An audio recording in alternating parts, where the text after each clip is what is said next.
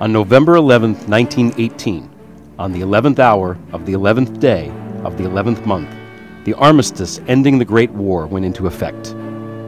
The global conflict that began in Sarajevo on June 28, 1914, with the assassination of the Archduke Franz Ferdinand, ended in a railroad carriage at Compiègne with the stroke of a pen. The total number of casualties in World War I exceeded 41 million, 18 million dead, and some 23 million wounded, including those blinded in chemical weapons attacks.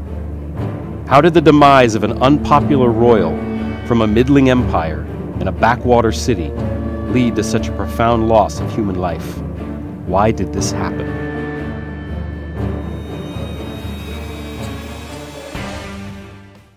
The main course of history throughout the 19th century had been the rise of nationalism. We had the old established powers in the west of Great Britain and France, and the newly emerging power of the United States across the Atlantic. We had the older European powers like the Russian Empire and the Ottoman Empire, which were declining powers. They were the least prepared for the changes that were about to come. Everyone knew if war was going to break out in Europe, it was going to start in the Balkans. It was called the powder keg of Europe, and it was called that for a reason. Bismarck, the former Chancellor of Germany, who knew everything about geopolitics, had predicted 50 years before that when war broke out, the Balkans is where it would begin. Gavrilo Princip is a member of the Black Hand. The Black Hand was a secret society. It was formed in the spring of 1911 by Serbian military officials. And its purpose was to overthrow the government. More importantly, its purpose was to unify the Serbian people. Now, the Black Hand is this secret society, and what's funny or ironic is that Austro-Hungary basically declares war on Serbia after giving them the ultimatum, but the Serbian royal family was murdered by, wait for it, the Black Hand. The idea that Serbia itself was behind it is preposterous, even in hindsight. This was an anarchist kind of organization, and it was dangerous.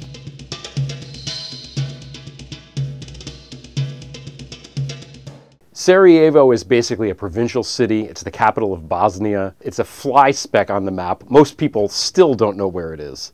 So you have the Archduke going to Sarajevo, and it's kind of a big deal. He's this stuffy guy. Nobody likes him. His uncle, who was the emperor, didn't like him either. But he's going to Sarajevo. It's a big state visit. It's a big deal that this guy is in town. Because again, nothing ever happens in Sarajevo. He's riding in a convertible, an open car, with his wife by his side, and an assassin throws a bomb, and it hits the back of the vehicle, which is where the folded convertible top is, and actually bounces off and lands on the street. And of course, right behind him, it's part of a motorcade. Right behind him is another vehicle. And so sure enough, that vehicle, goes over the top of the bomb. The bomb goes off and causes considerable damage and quite a mess.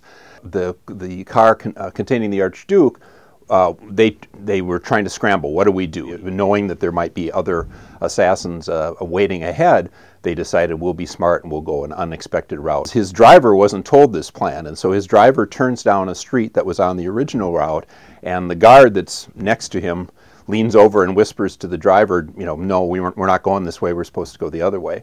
So the driver stops the car, puts it into reverse, is attempting to exit the street or turn around in the street, but it's a fairly narrow street. So Gavrilo Princip wanders off after the thing has failed, basically to have a sandwich and a drink, a good stiff drink, to drown his sorrows in his miserable failure and probable arrest. And then he walks out into the sunshine, and the Archduke and his wife are right in front of him in this car that can't move, completely immobilized, like sitting ducks. This is not the age of assault rifles. The gun that he had is a Belgian model gun. I'm sure it was very nice, but it wasn't like a modern weapon. So the chances of something happening, does it misfire? Does it not work? Does he fumble his hands because he's nervous? Does he shoot wrong? No, he shoots fine. He kills both of them, which again is amazing that happened, considering that they failed in literally every other aspect of what they were trying to do.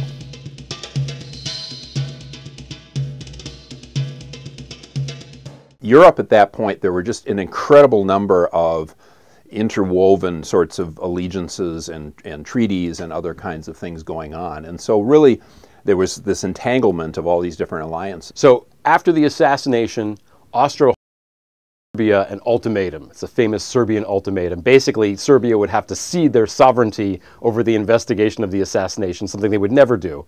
Serbia rejects the ultimatum. Austro-Hungary declares war on Serbia. Serbia has an agreement with Russia. Russia starts mobilizing. All of a sudden, Russia, Austro-Hungary are squaring off. Oh my God, now Great Britain and France have to enter the war on behalf of Russia. And then the next thing you know, all of Europe is embroiled in this horrible conflict. And why? Because some lesser noble that no one liked is dead. At the time, most of the crowned heads of Europe were related to each other. Queen Victoria from Great Britain had 7 direct descendants on the throne, and then there were 2 other descendants through her side of the family. And so you have a situation where Tsar Nicholas II from Russia and George V from Great Britain and Wilhelm II from Germany are not just cousins, they're first cousins. There are many photographs in the era both when Victoria was still alive and then after she passed away, of the family getting together for weddings and, you know, seaside holidays. And so there are actual photographs where you can see Nicholas and George standing side by side. They look remarkably alike. In fact, the coins of an era often tell a lot of the story. So if you take a look at a coin of George V and a coin of Nicholas II and look at the portraits side by side, they don't look like cousins, they look like brothers. So it's really amazing. It's one of the cool things about a coin, gives you a real tangible snapshot of the era that you're dealing with. So Queen Victoria died in 1901. And all of the stuff that led to World War I obviously happened in the years following that. Wilhelm II, who was the other 2 cousins were ganged up against, is on record as saying that if Queen Victoria had still been alive, she probably wouldn't have let the cousins go to war. It's one of the great sort of what-ifs of history.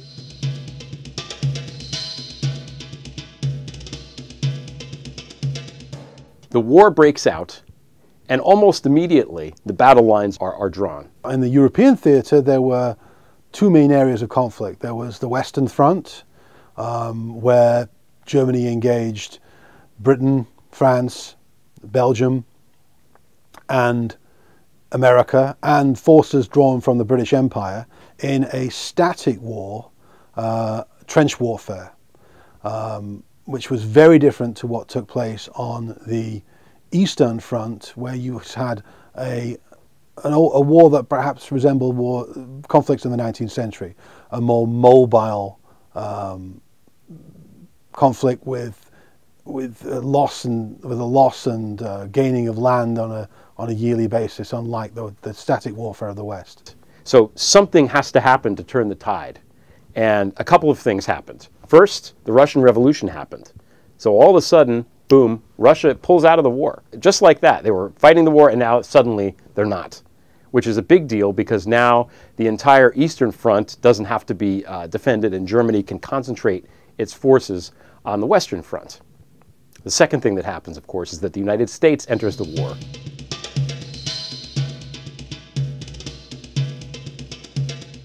In 1914, when the war breaks out, the United States is more or less isolationist. They do not want to go to war in Europe.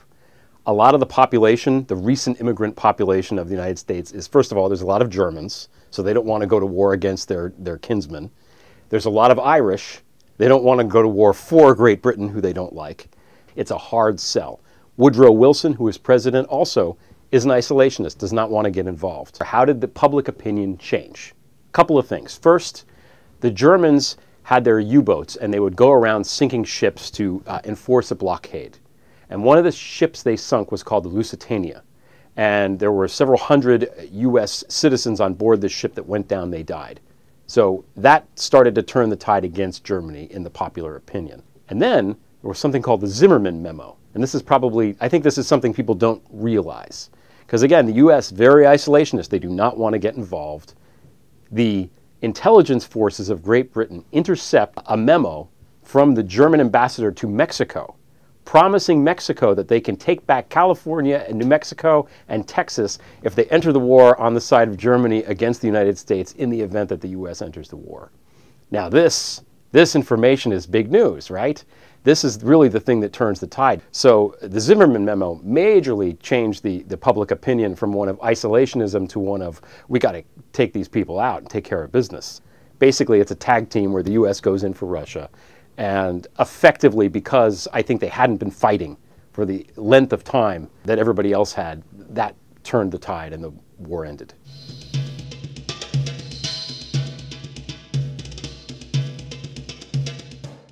One of the reasons why the First World War was so devastating, whilst there was such a great loss of life, was the introduction of new technology. Machine guns, more powerful munitions, and at the end of the war, things like tanks, aircraft, and of course, chemical weapons. Horrific things that were banned as a consequence of the war, unimaginable today. This combined with a lack of new techniques. The generals in charge were employing largely, at least at first, 19th century tactics using 20th century weapons. And we can see that the loss of life is quite often down to that. Loss of life during the First World War was unprecedented. And it's something perhaps that resonates perhaps greater in Europe than it does in the United States. Whole generations of young men were lost to the war.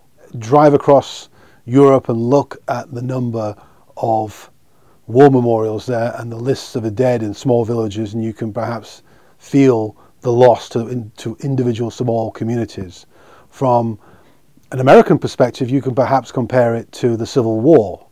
If you were to drive around the northeast United States and go to small towns of Vermont and look at the Civil War Memorial and think about the size of the town at the time, the number of people lost, you can get an idea of the effect of the First World War in Europe. More people died in the last year of the war than died in the 4 years of the total war, and the reason for that had to do with the flu.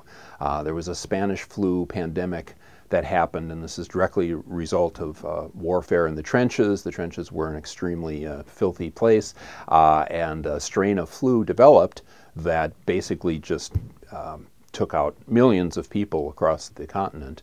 It killed more people in that single year than the bubonic plague had done. Most people, if they think about the worst possible plague in history, they think of the bubonic plague.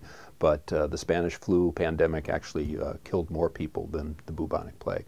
After the war, the entire map changes. There are entire monarchies that are gone. Banking powers, political powers, major sort of social institutions in Europe are just irrevocably changed by the war, and in some cases disappear off the face of the map altogether. While the Central Powers lost, no one really won. The war left Great Britain, once the world's great banker, in deep financial difficulty. France, embittered and vengeful. Russia in the hand of the Bolshevik revolutionaries. By the end of the war, the German, Austro-Hungarian, Russian, and Ottoman empires had all collapsed. When the smoke cleared, the appetite for war in Europe had been satisfied for the foreseeable future, or so it seemed. On November 11, 1918, no one could have foretold that an even more catastrophic war was right around the corner.